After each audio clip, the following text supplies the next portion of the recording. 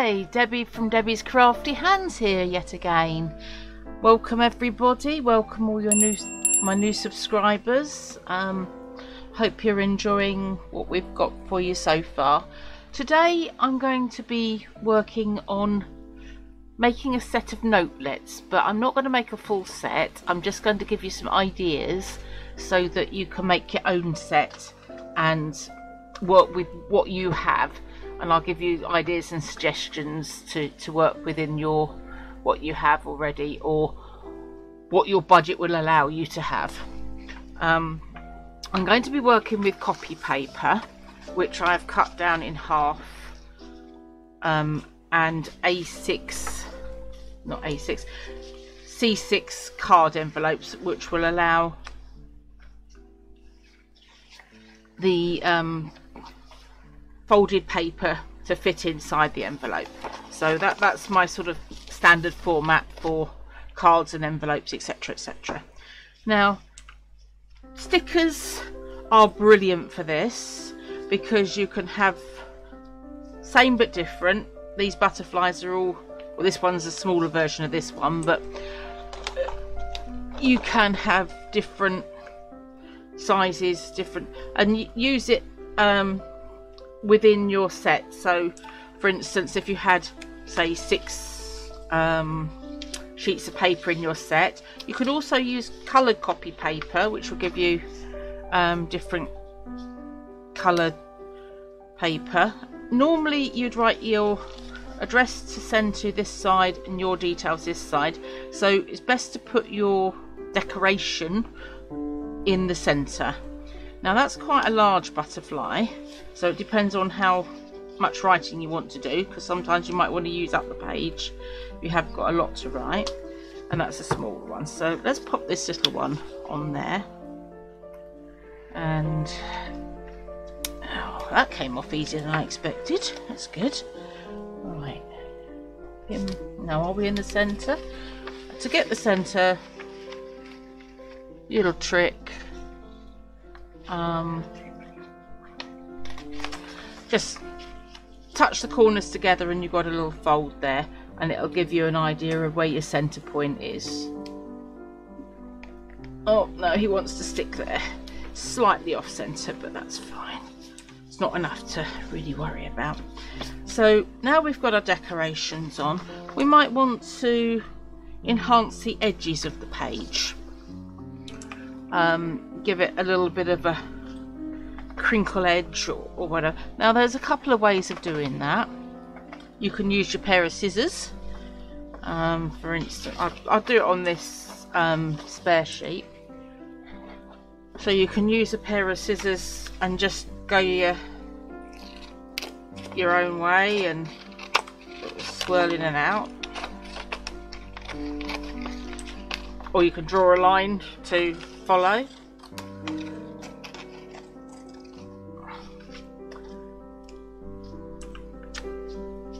It doesn't make it very even, unless you want it very organic, then that's great. You know, that gives you you might just want a straight edge, but or you could use something like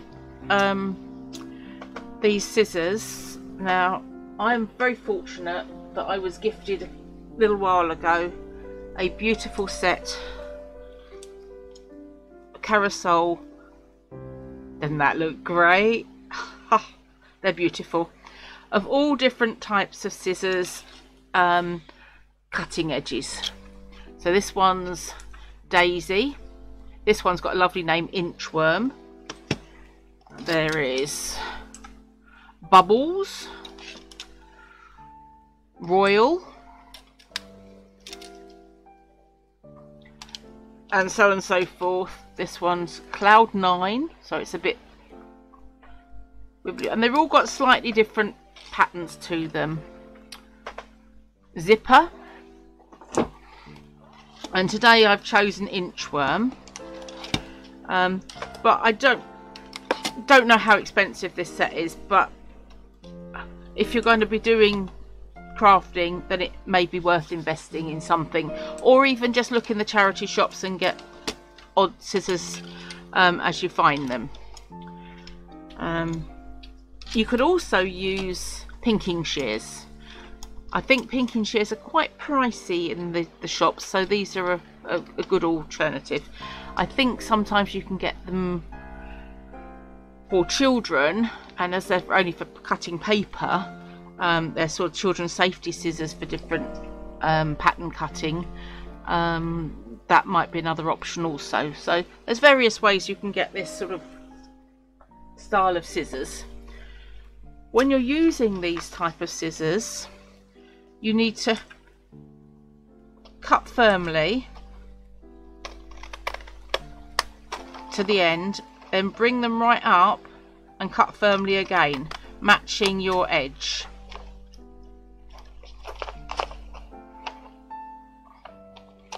And that way you get a nice pattern repeat. This one's a nice easy one to repeat, but if you had one that had let me see, a bit more of a complicated pattern. Where's that royal one gone? Oh, this one's bell. So this one, you want to make sure you match up with the points up and down and have them going in the right direction. So you'd want to make sure that when you're doing your cut, you want to get the pattern repeat right. So that's another option. Now another one round my bit of paper. Some of you may or may not have an edge punch. Now they are brilliant for fancying up edge of pockets and things if you're doing junk journals, or fancying up your tags. But they're also good for edging your paper. Now you have to start towards the middle of your bit of paper to give you your initial cut. Push down nice and firmly, and then you get that little bit. Now with the bit you've got, you match up on this side or on the other side, depending on which way you want to go first, where it's got the pattern, and it will show you, and you just match the pattern along the holes and then press firmly again, because it only cuts a little bit at a time, and then you've got two lots of cuts. And once again, you can move across to match up your pattern to the end, and then come back down the other way and match it up this side. Come on. Now I didn't quite get that right, but I'm hoping if I can match it this end and match it this end, but I don't know if I can, because I think I didn't get it far enough in, but we'll give it a go. Oh, it doesn't look too bad. So you have to be careful where you place, and it does produce a lot of bits and pieces. Let's just pop that in my paper bin. Excuse the reach. Oh, okay, well that was successful. Didn't quite go where I wanted it. I'll pick that up later. Now another option, you can do rounded corners, or cut out corners. So this is a corner punch that I have, and there are different types. So this is the one I've used. It's a Hobbycraft one, and you push your paper into the corner. Now that's our nice piece. That hasn't got a corner left. Let me see, where are we? Oh, this piece I do. Get all fuddled and muddled. So do that corner. So that's a nice corner to have. And all 8 corners are quite pretty, and they're just you could either do it just the one corner, opposing corners, or all four corners, just the top corners, you know, however style you'd like to do. This is another option. This one's, I don't know who this is by, but most of these I probably got from a charity shop or were gifted to me, so I can't really tell you, apart from the brand that's on there, where I got them from. Now this one's rounded the corner and given me a little star. If you weren't fortunate enough to have the one that does both, maybe you've got a generic corner rounder. Now mine was from Vasson Creative and I've had this for years and it is a good little workhorse. I use it for producing the stuff on my Etsy shop, making the cards up to put the flowers on, so it's earned its crust. But you could, something like that is a good investment. It's possibly on the pricey side for a single item, but if you're going forward with crafting, then it's worth investing in. Now it doesn't particularly like single layer paper, so let's put it, it prefers card. Let's try and get the corners matching up and pop it in again. Now if you have that problem with a hole punch and you find that it's not punching very nicely, it is, even if it's an old magazine or something like that, back it up with another couple of pieces of paper, thinner paper, and it should cut much better. So that's, you've got my nice rounded corners there. Now you could go in with these little shape punches are fantastic. Not only do you get your shape, like this is giving me a little star here, I can show you.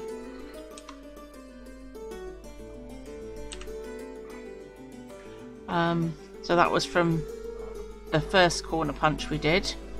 You can buy the stars separate, and this one's slightly bigger, and come in and do your own star corner. Et voila! So you've got a big star and a little star, and you get to use the cutouts as well. So that's always save those bits and pieces because they will come in handy for other bits and pieces. And you could possibly, you know, so you've got your rounded corners, and maybe you want to, instead of decorating the edges like this, you maybe want to, you know, have intervals and star all the way up.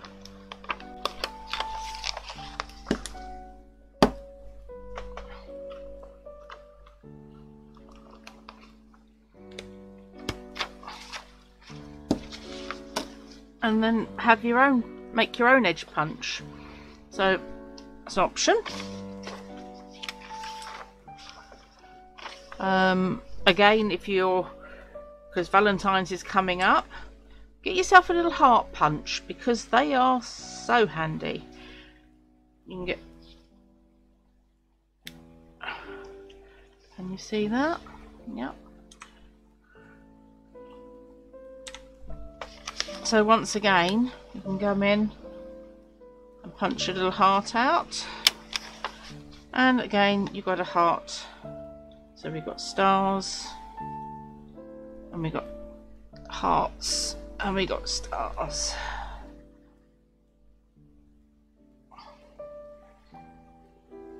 So we've got 4 stars. Can't quite make all the stars and stripes of the United States, but I'm working on it. But those little ones, cutouts, would be handy for other things, so I'm going to pop them in a little pot so they don't get lost in the paper scraps. And once again, you could work up the side with your hearts if you wanted to make for a love letter. Ooh. Right, I've just put my paper on my ink pad. That was very clever. Should have watched out for that, shouldn't I? Right, okay. So envelopes, you can mark out the stamp area in different ways. So this is a punch and a frame punch, that's what I was looking for, and this I just did freehand dotted lines. Decorate front and back. So with our lovely paper, we can ignore the red ink on it, that's just my work in progress one. So maybe you could put a butterfly down the bottom here to decorate your envelope coming into the page, or into the envelope, or on the back at the center. But also to decorate your envelope or the edge of your paper, use washi tape. And washi tape is so many different styles. You can, so say we edge the flap of our envelope, we pop our butterfly on here,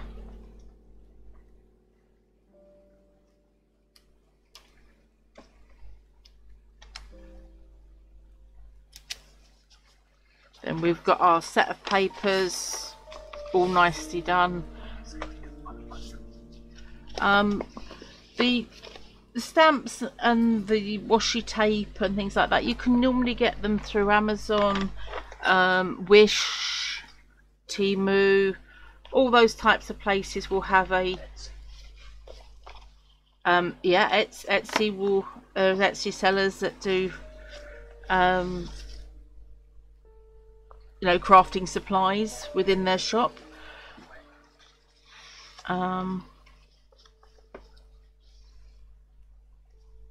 I do flowers in my shop. I don't do stickers, but I do layered flowers, and it's Debbie's Crafty Hands at Etsy.com if you wish to take a look and have a little look at what I do. So in order to match the butterflies with the envelope, you maybe want to blotched in the middle, but we'll ignore that for the moment. Could be a letter written in blood, couldn't it? Oh, very sinister. But no, we're not going to go there. Another useful tool is a makeup sponge. Come in different shapes and sizes. I prefer this one, the egg shape, because you get more to hold on to, although the little round ones can be used, but it's easier if you fold it and use it on the edge. So for instance, if you wanted to edge your scissor cutting, you just dab it in the ink and just go on the edges, and it just gives it a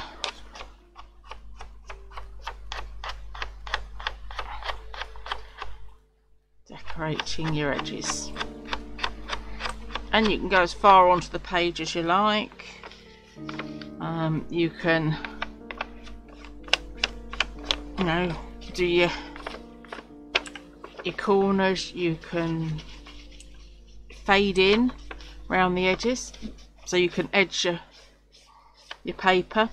Now these do crumb quite easily, and I've got a bit of crumbs everywhere here, so I'll shake them off. The egg ones don't seem to crumb so much, so these aren't my favourites, but they can be used. The egg ones are better. They're a bit firmer to hold, and you can pounce them They're great for stencils. So for instance, if you wanted to, that's not a stencil, but it can be used as a stencil, you can pounce it down and you've got a pattern from the edge of your paper.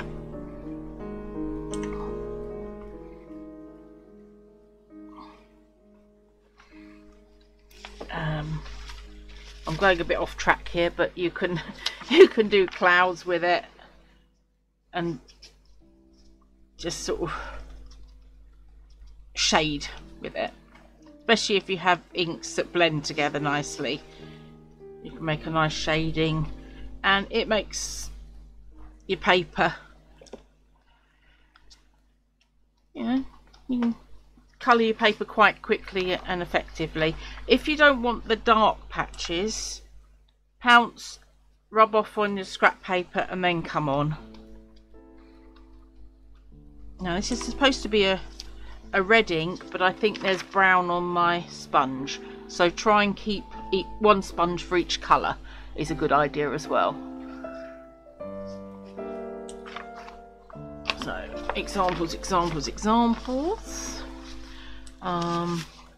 On this one I've gone round in the green and I've just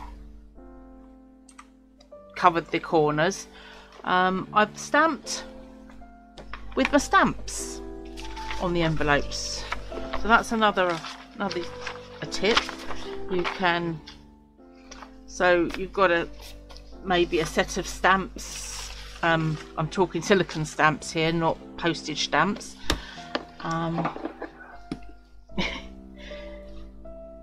So this particular set is one of my favourites with the roses on, and you have the long stem rose, you have this beautiful rose here, but this is just the right size. So have a look through your stamps, or when you're choosing stamps, think, how versatile is this stamp? Am I going to be able to use it on different things? Is it too big? Is it too small? So in order to get value for money for your stamps, then look at all those qualities with it so that you can diversify with it. We did an episode recently on wrapping paper. Would it be handy to make my own wrapping paper with? Is it a nice pattern? Can I repeat it? Will it fit between itself? So one up here and then one down here, or however. And to look at your images in a new light, you don't have to stamp the whole thing. So if I didn't want to stamp the stem, I could just come in from the corner and just stamp on the corner. Or, it's not a very good surface here, let's try again.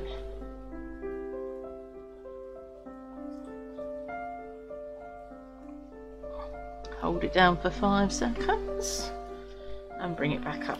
I'm double stamping now. Ideally you need to stamp on a stamp pad, which is a foam mat underneath your stamps, which helps give you squidge. We'll work on the one we've got here just for our last few minutes. Let's put my ink away before I put my fingers in it, or another bit of paper on it. Oh, fighting with it. Oh, there's a leaf stuck to the bottom of that one. Okay, leave it alone. No, too soon. Okay, we'll go with that. So you can, once you stamp something, colour them in. I'm just reaching around behind me here to get some nice coloured pencils. So you can take a shade lighter than your ink and just colour your petals in.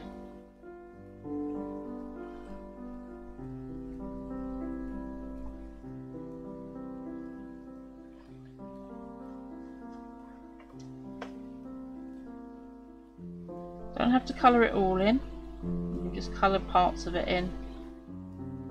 And you can use different shades of pink if you have them, to give it a little bit of colour variation.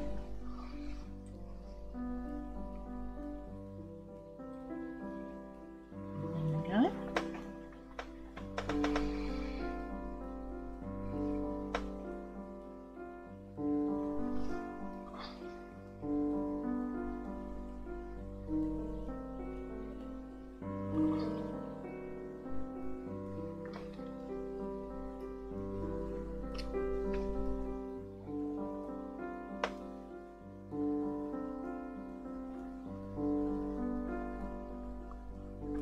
Sorry, I went quiet there, I was concentrating. No, not constipated, concentrating. Right, that's the wrong end. Okay, these are double-ended ones, these ones. And they were a gift from my son a long time ago. And they're well, they're illustrated, but they're similar to Copics.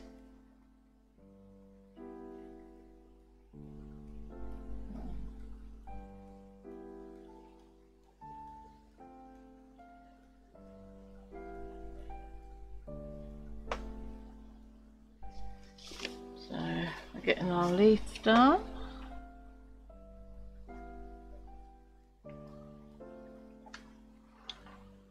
Sometimes on the stamps it's difficult to tell what's leaf and what's petal, but I suppose in the long run you just make your own mind up.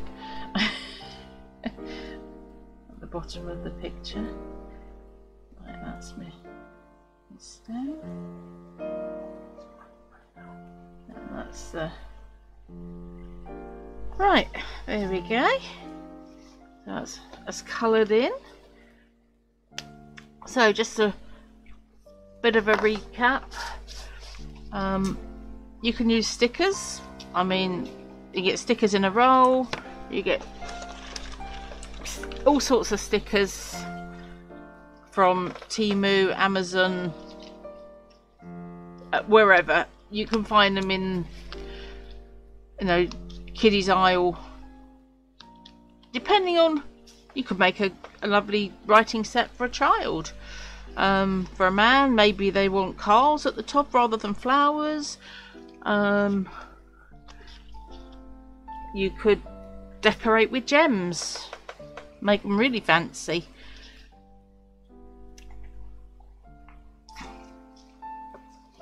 You could put little ribbons on your flowers, you know. Your imagination is your limitation. Let's put it that way. For your envelopes, you can even buy rolls of stickers to go on for your address. Now, these stickers aren't that big, but they'll get a name. So if you're not posting it, you don't have to write a full address. You can put the person's name on it. In a later episode, I'm hoping to show you how to make your own labels for envelopes and addressing envelopes, etc. Using full sheet label paper. Bit of a spoiler there, but you know, look forward to that. So we've done stickers, we've done rubber stamps, we've done edging with our lovely egg, we've done corners, we've done edging with our scissors and our punches around the side, or our shape punches for ourselves. Oh goodness, we've covered quite a lot, haven't we? We've done shadings of various sorts. I don't know, what else can we do? We'll have to wrap it up from here, I think. Thanks for listening. Hope you enjoyed this episode. Much love, and I'll see you in the next one. Bye bye for now.